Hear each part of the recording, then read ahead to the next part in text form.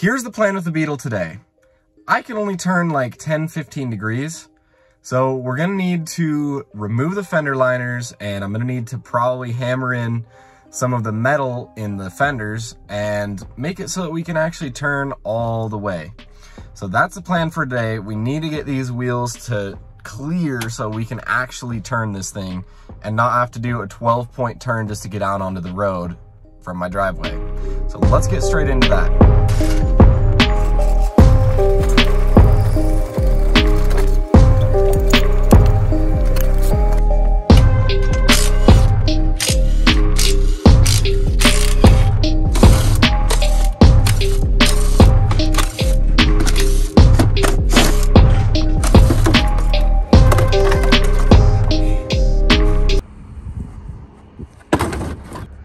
I'm sure that somebody needs these fender liner bolts really bad, and I hate to do this, but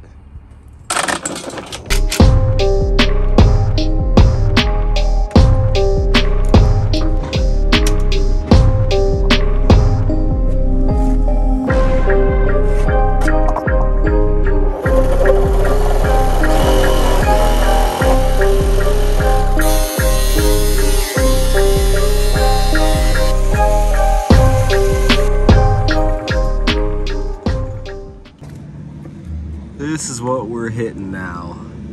As you can see, we got that cut. Now we're hitting that seam, so I'm just gonna get one of these sledgehammers. We're just gonna do some work.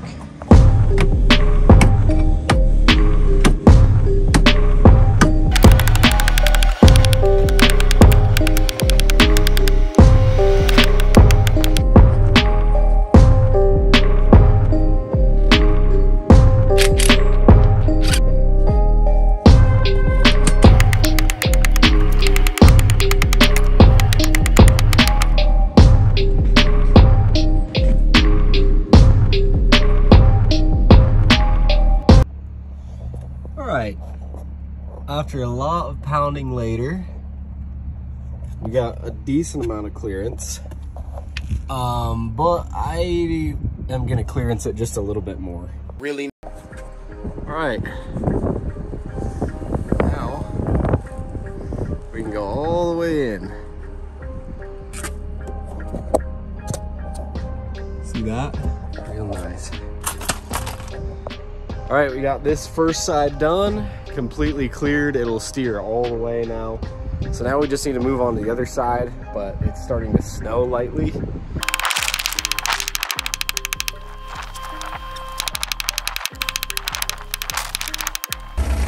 Except now, I'm gonna need to figure out what I'm gonna do about that.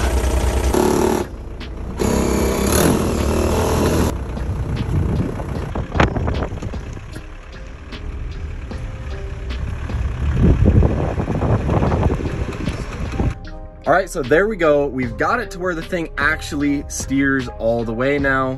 And like I say with that intercooler, I just pulled it and bent it out of the way and it clears it.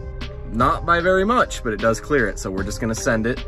But stay tuned because we've got a whole lot of other things that still need to be done with this thing because it still drives like crap. It needs an alignment and it needs some other various fixes. So stay tuned for the next video. But for now, we'll see you guys on the next one.